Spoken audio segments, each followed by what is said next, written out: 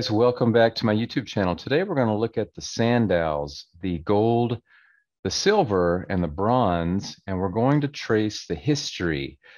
In 1901, Eugene Sandow held an event that he called the Great Competition. This was a physique competition, plain and simple. Nothing like this had been done on this scale. Sandow announced that there was to be a great competition open to all Sandow students in the United Kingdom. It would promote the spread of physical culture and afford encouragement to those who are anxious to perfect their physiques, quote unquote. There would be tempting prizes amounting to 1,000 guineas in all.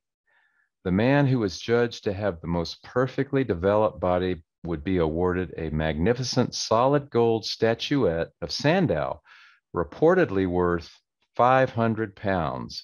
The second place winner would be awarded a solid silver statuette, and the third place winner would receive one of bronze. Sandow made it clear from the beginning that prizes would not necessarily be awarded to men who had huge physiques. He was looking for symmetrical, even development. To press home his point, he published a list of qualities that would be taken into consideration when the winners were being chosen. First, there was general development. Second, equality or balance of development. Third, the condition and tone of the tissues. Fourth, general health. And fifth, the condition of the skin. The contest was held on September 14th, 1901, in London's Royal Albert Hall. The judges of the contest included sculptor Sir Charles Laws, Sandow, and Sir Arthur Conan Doyle, who was the creator of Sherlock Holmes. 60 semifinalists were cut to 12. After careful inspection, the top 3 winners were announced. Third place and the bronze Sandow went to A.C. Smith. Second, the silver Sandow went to D. Cooper. The first place gold trophy went to William L. Murray of Nottingham. A 35-year-old sculptor named Frederick W. Pomeroy and Sandow collaborated in 1891 on what would become the Sandow Trophy. Today, an original of this sculpture is one of bodybuilding's most sought-after relics. Small wonder, then, that there were many who were interested in winning it in 1901. 1950 Mr. Universe and the bronze Sandow.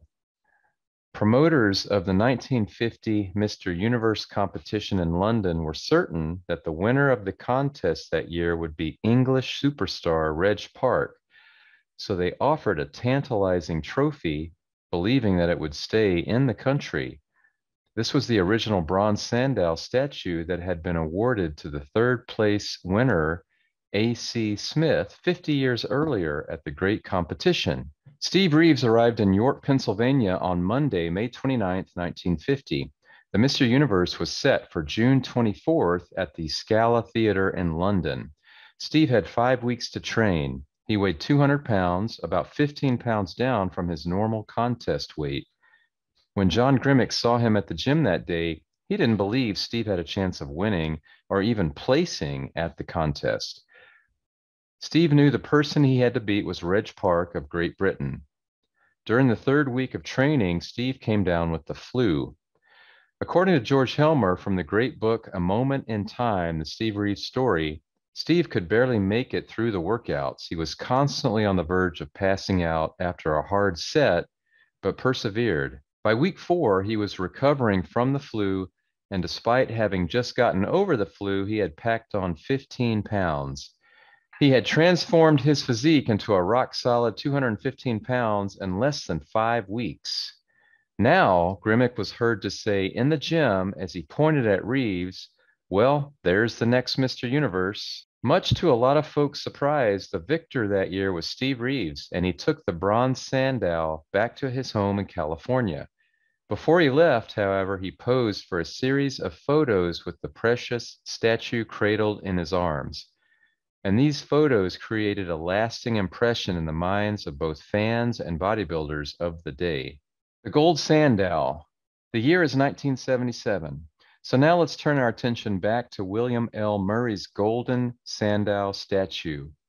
It remained with him through the years, though its existence had been all but forgotten, except for members of his family. When a later historian tracked down this elusive trophy, it was in the possession of Murray's nephew. Upon close inspection, the gold statue turned out not to be solid gold, as Sandow's publicity had reported, but rather bronze with a thin gilt plating. In 1977, Dan Lurie would honor Steve into the WBBG Hall of Fame.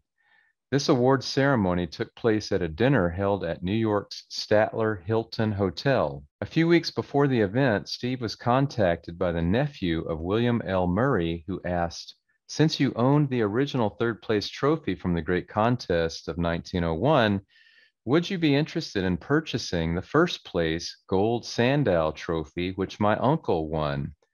Steve was grateful that he was contacted and the purchase was made.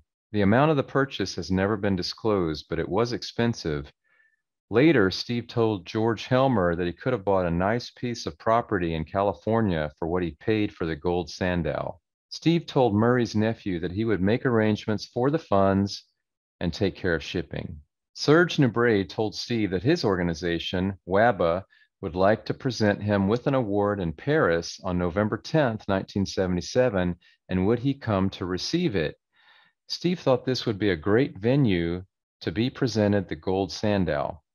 Steve made the arrangements for it to be shipped to Serge, who would take care of it until it was presented to Steve. Steve would now own 2 of the 3 original Sandows presented at the first major bodybuilding contest in the world, the Great Contest. Interesting enough, the silver Sandow has never been found and is believed to have been destroyed during the bombing of England in World War II. George Helmer became the owner of both Sandows after Steve passed away, and over the following years, he displayed them at the Steve Reeves Fitness and Film Festival in 2008.